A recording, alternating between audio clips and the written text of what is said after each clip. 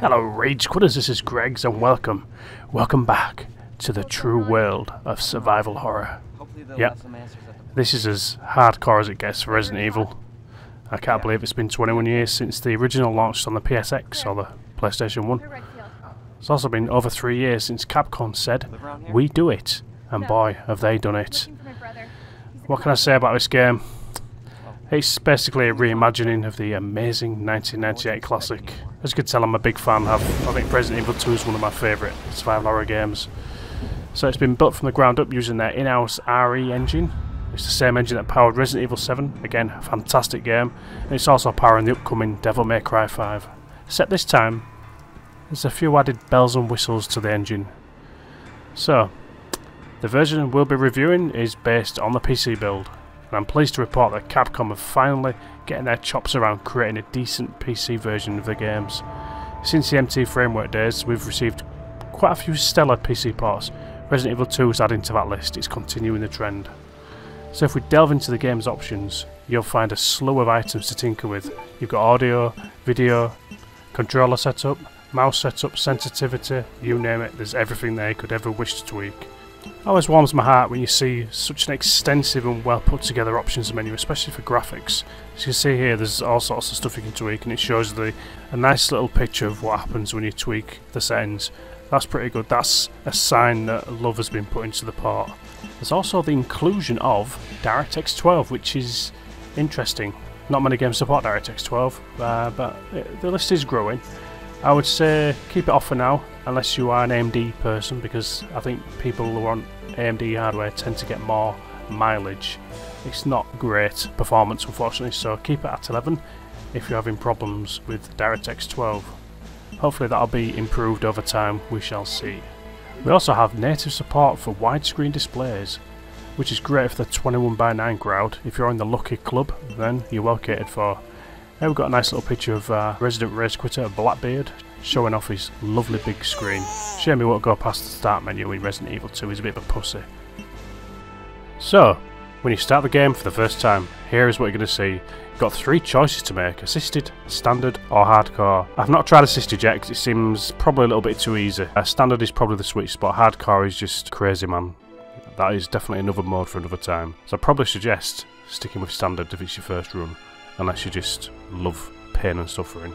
So how does this game play? Right, let's delve into it. Let's start off with the gameplay mechanics.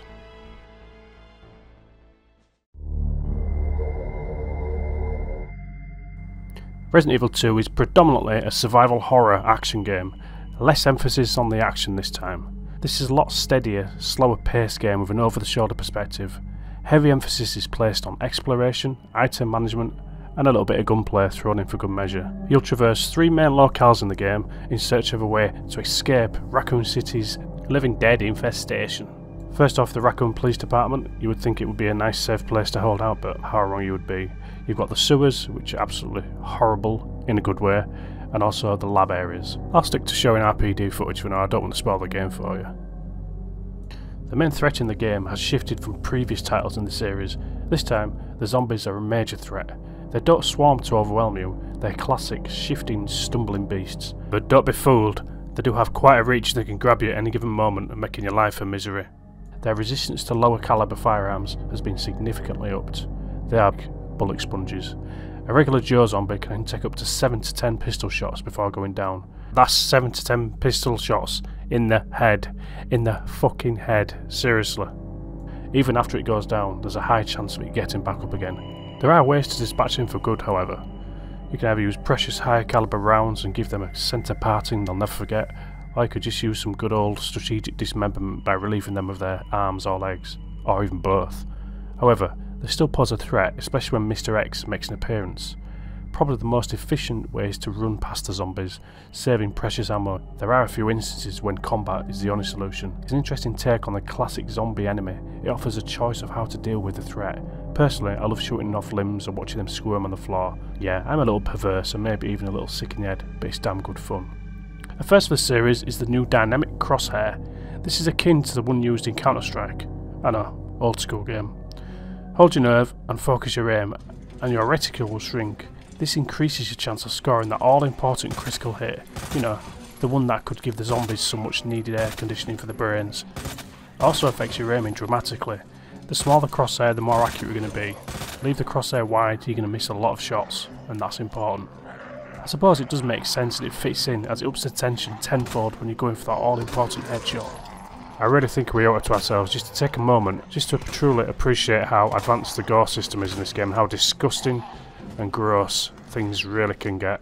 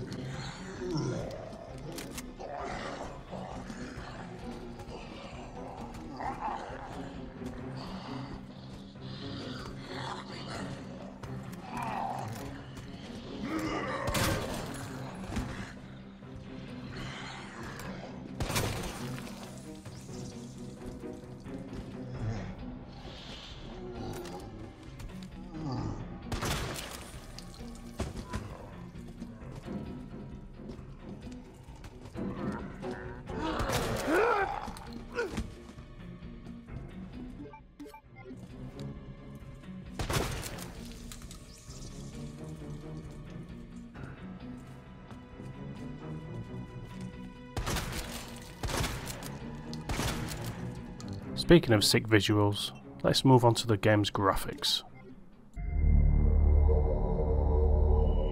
The RE engine uses photogrammetry technology to deliver some striking visuals. The world is rendered by using photorealistic assets, as well as some fantastic use of shadowing and lighting, with some facial animations bringing cinematics to life with eerie realism. Never have I seen such a juicy looking burger before, rendered with perfection. It looks good enough to eat. Maybe not. Looks way too greasy for my taste. The game also exhibits some really impressive weather effects. With the addition of volumetric fog, smoke and fire, it all molds together to bring the striking beauty to the game. A slow walk down a dimly lit corridor is absolutely amazing. It adds so much to the game. As mentioned before, the blood and gore is probably the most sickening display of sticky looking macabre in the series. Try saying that after 10 points. Entrails glisten, blood and corpses are persistent throughout the whole game. Backtracking through will allow you to marvel at the carnage you've created. It's rather impressive and certainly not for the squeamish. Character animations are top notch with some very impressive zombie motion capture. Reloading your weapons, sprinting, player injured states are all meticulously animated, showing off some seamless blending between transitions. Special mention has to go to the G-Boss's final form. It looks so delicious and fluid. I wonder how they actually pulled that off to have it animate so smoothly. You'll see what I'm getting at when you get to fight the bastard. Speaking of player injured states, all the wear and tear or injuries you sustain through the game are visible on your character. Dirt, blood, grunge, water and torn fabric are all displayed on the model. This is really impressive and was actually originally planned for the cancelled Resident Evil 2 from 1997, also known as Resident Evil 1.5. This interests me as there are also a few other items raised from the dead that made it into the game, such as Ada's trenchcoat and glasses outfit, the Fat Cops and Claire's Elsa Walker outfit, which comes as part of the deluxe edition of the game. Elsa was the original female protagonist from Resident Evil 1.5. She was later scrapped and replaced with Claire. That's some great fan service there. The enemy roster is a little leaner this time around, with birds and spiders being cut. The arachnophobes among you can breathe a sigh of relief. There is one new enemy type though, which I won't detail here. Needless to say, it can be a pain in the ass. You don't want to tangle with it. Mr. X makes a return and his mission is still to pester the hell out of you. He's as big and dumb as he looks and can be easily avoided on the first run. Not so much after that. You can discover that for yourselves. In the meantime, here's some footage of me peeing my pants, waiting for the bastard to go away.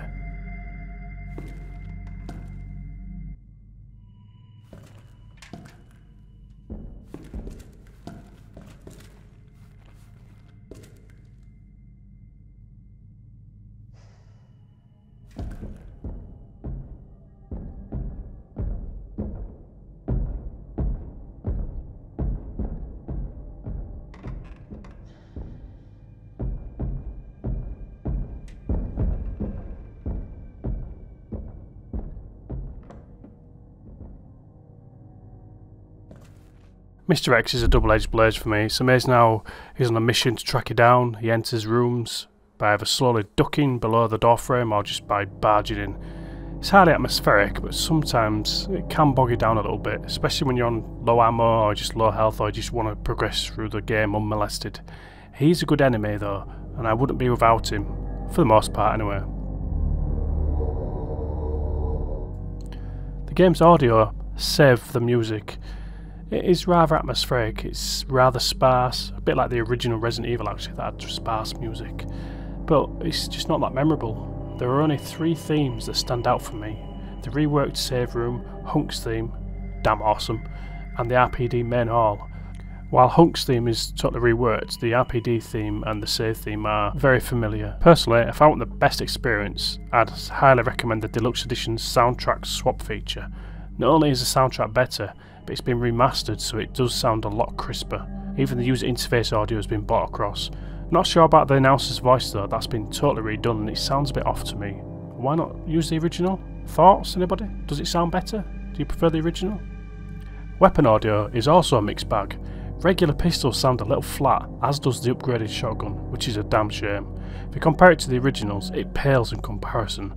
The other weapons sound good though, particularly the Magnum, but again, I prefer the original game's weapon audio. They sound much more aggressive, if that makes any sense. Enemy audio, however, oh boy, talk about terrifying. It makes me wish I had a Dolby Atmos receiver so I could really scare myself shitless. I'm not sure how they used to record the female zombies' voices, but it is absolutely blood-curdling, completely awesome and terrifying. The game exhibits a variety of ambient sounds such as creaking floorboards, rattling bars, metal being scraped, as well as the ever-present rain. Everything just gels together, a symphony of terror and carnage. It's a treat to the ears. Resident Evil 2 is a good game. It's an exceptional game. It's an awesome game. However, it's not all rosy and peachy with the PC port. There are a few non-game breaking issues we run into, but they are issues nonetheless. Let's start with the horrid anti-aliasing solutions that's been implemented. SMAA, TAA and FXAA. Any combination used gives the game a blurred appearance. Having AA disabled seems to mess up some effects such as hair. It's a weird one, really hope it gets fixed. This may be nitpicky now, but it seems a shame that the developers didn't flesh out the keyboard controls a little more. I mean, having to press 2 keys to perform a single action? That shouldn't really be a thing. You know, I can appreciate it is needed on the controller due to the limited buttons, but on a keyboard you have over 50 of them, so, you know, it shouldn't be a thing really. Again, it's not a massive deal, but I had to mention it. Another technical issue comes from the game's screen space reflections. It's an anomaly that affects most of the reflections in the game, if not all, on all platforms as well. As stated earlier, it's not a game breaker, but shouldn't be in such a high profile, big budget game, especially in 2019. At the time of this review going live, the more pressing issue is performance. As the player explores larger areas on the map, there's a couple of seconds worth of stuttering. This is a widespread issue that only seems to affect the PC version, in particular Nvidia GPU owners. It is recoverable, but slightly spoils the experience. We hope either a game-ready driver or an update to the game fixes this. Technical issues aside, we had fun with this game, and Capcom are renowned for their extra game modes, secrets and bonus unlocks on completion, and Resident Evil 2 is no different. The game rewards exploration and completion, and that's one of the main selling points. There are costumes, weapons and extra game modes to unlock. It's nice to see that Hunk and Tofu have made it across as well. Tofu, that brings back so many memories. So hard, but yet so rewarding once you complete it. Both Leon and Claire have 2 playthrough modes, which are akin to the classic A-B scenarios. Once you complete the game, you can choose the second run option, which gives you the option to play as the other character. This is a neat little addition, and allows you to carry on the story from the other person's perspective. It mixes things up. It also grants you the true ending of the game once completed. That's a total of 4 playthroughs for those who have that completionist itch to scratch. Good luck. We love Resident Evil 2 and cannot wait to play more. The game looks great, it has silky smooth controls on both the keyboard, mouse and controller, and the sound is also generally awesome. And I'm delighted to award Resident Evil 2 Rage Quitter's prestigious Legendary Award. Capcom recently announced the upcoming free DLC entitled Ghost Survivors. This sounds very reminiscent of the Mercenaries mode from previous games. We'll be sure to check it out upon release. Well, we hope you enjoyed this review. If you did, please hit all those buttons below. It helps us grow. We'd also like to hear from you. What did you think of the game? Is the game worthy of our prestigious Red Quiz Award? Let us know in the comments. We're always up for a good discussion.